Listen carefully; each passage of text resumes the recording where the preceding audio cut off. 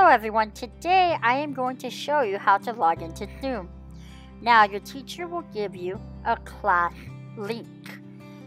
Once you click on it, you're going to open on Safari. Then you will get prompted with this box to open Zoom in the app. Click on open. Alrighty, once it opens it up, you will be able to change your name. You want to get rid of all of those letters there, and you're going to type in your student name.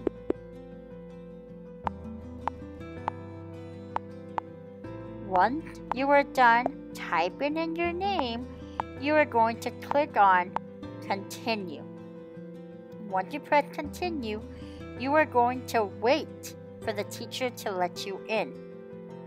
While you are doing that, you're going to have to allow the use of your microphone and for them to send you notifications. So you have to press allow, okay, and allow. When the teacher is ready to let you in, she'll let you in and it'll show up just like this. You will be able to see your profile picture. However, you are going to have to click the audio. You will click on call using internet audio. This will allow your teacher to be able to hear you when your microphone is on.